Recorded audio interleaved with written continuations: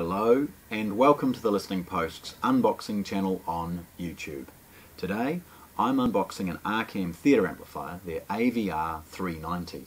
This new model is 7.1 and renowned for its home theatre performance and its music performance, which is very rare from an AV receiver's perspective.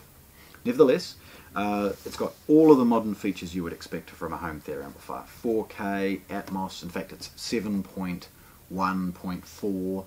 I think it's about 80 watts in stereo mode, it's about 60 watts when you're driving all 7 channels. And look, in our industry, 60 watts is more than enough. You've got to have a pretty big room or really demanding speakers before those 60 watts isn't really going to do a wonderful job. So, let's have a look. So, Arcam. Their packaging pretty much looks like this. All of it. Their stereo amplifiers, all of those things. Brown packaging, black text. On one end is the serial number, and noting that it's in a little pocket bag, so potentially that can be removed and utilised in the back of the manual or something along those lines to record the serial number for insurance or other documentation purposes. The packaging other than that is very muted, with a little bit of information about the fact that it's an AVR and some information about Spotify Connect support and other things along that on one end. These boxes are sealed with basic packing tape, so opening this is really easy. A simple slice of the knife and a nick at the top, and we're into it. These products are very well protected because of course they've come all the way from Arcam. So there's polystyrene on either side. In it, as we drill down, is their accessories. Now in this bag we have got IEC power cord, microphone for the purposes of the Dirac setup, 2 AAA batteries for the remote control, a FM aerial, and a USB cable. New Zealand IEC power cord is supplied off to one side, and then the unit itself. Now this is quite heavy, so like many heavy things, what I'm going to do is carefully roll it and take the box off the product, not the product off the box.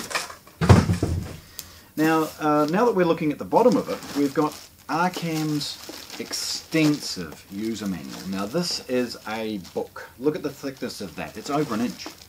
It's big, it's heavy. Obviously this is a relatively simple home theatre amplifier, but what Arcam do is kind of special. They drill right into the setup so that they use lots of photos, lots of arrows, lots of diagrams to ensure that you're not having to guess at how to get this performing very well. And of course, with all that information and then making it bilingual or everything else, it's going to end up quite large. Right, so taking this polystyrene off, very straightforward, and it's highlighted that in the bottom of that is Arcam's remote. Put that off to one side for a moment.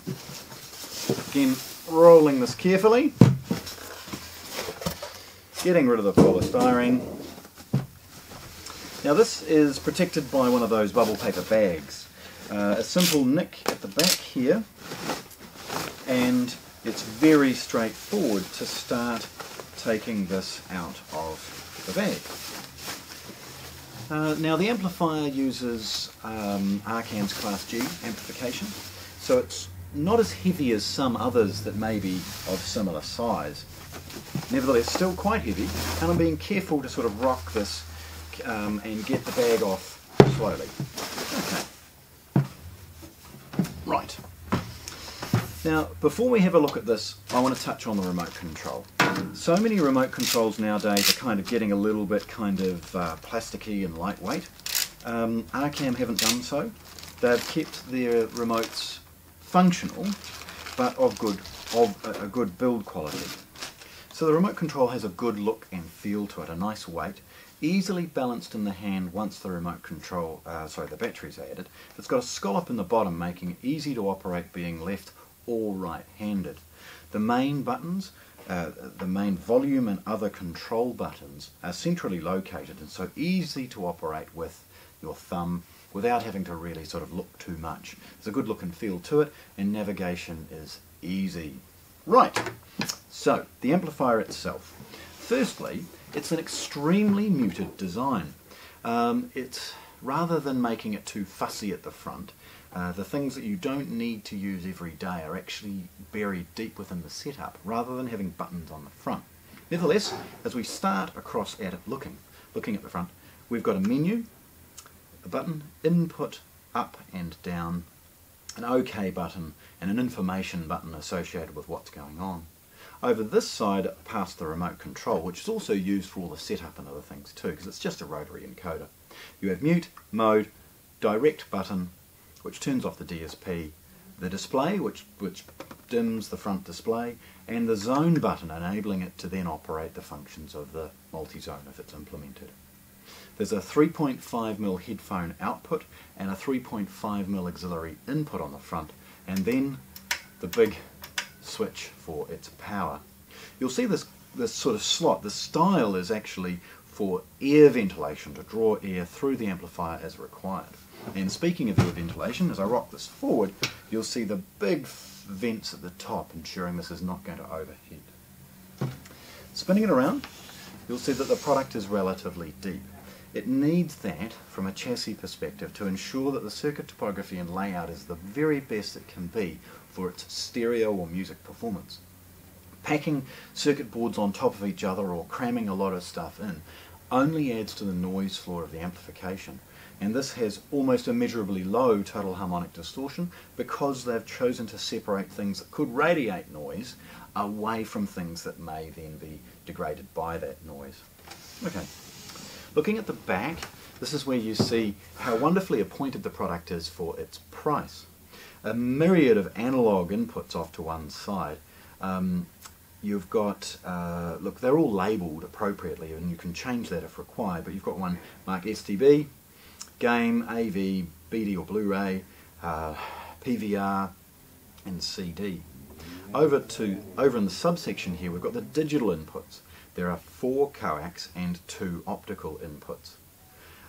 Over to this side though, we've got the zone output. That's a pre-out to go into amplification if required, although the amplifier will support a second zone within its own setup if you're only running 5.1 in your main room. This is the main pre-outs, and this is, the main outputs for height effects associated with the 0.2 or 0.4 of its 7.1.4 processing. The processing chip on this will support all of the modern surround sound modes, DTS-X, Dolby Atmos, all of those things. But being only a 7-channel amplifier, if you want to operate those additional up to 4 speakers, you want to add a 4-channel power amplifier. It can be modest in quality if you wish, or it can be Arcam's 4-channel power amp to sort of seal the deal in the brand, but nevertheless. And it also has the outputs for a second sub and other things there. The pre-outs that you expect with any modern amplifier are then sectioned off in this point here. It allows you to add power amplification if required, or use this as a processor only. Moving across the back, you've got the 7 binding posts for its onboard amplification. Again, I'd like to highlight, well, a couple of things. Firstly, they're all right and left delineated, with the centre obviously being in the middle. The 2 outermost are for the either Zone 2, height effects, or surround rears.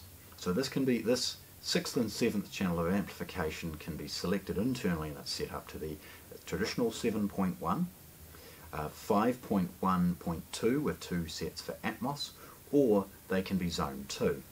Now with that configuration, you can select any way of running things appropriately for your own setup. If you've got an excellent stereo pair of speakers in a second zone, well, use this for perhaps Atmos, and use the pre-out for Zone 2 to run that extra special pair of speakers via a good power amplifier. Okay, following across, we've got an Ethernet connection. Now that allows this product via a DLNA or the app to stream music, and it will support Spotify Connect. There's a 5-volt USB.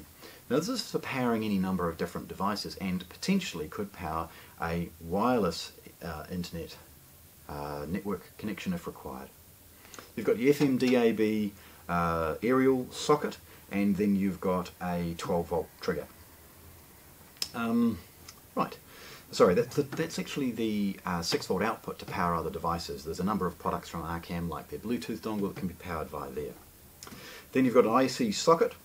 Now the RS232 is for control only, and then you've got the triggers in and out for turning on and off zone 2, triggering up and down screens, projectors, all of those things.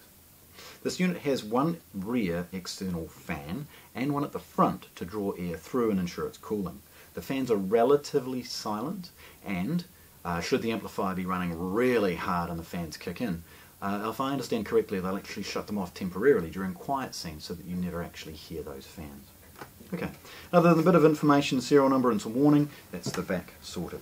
So, this excellent theatre amplifier from Arcam, beautifully musical in its presentation, excellent stereo performance, superb home theatre performance, very, very easy to set up and get the most out of, is very proudly unboxed here at the Listening Post in Christchurch, New Zealand. Thanks for watching.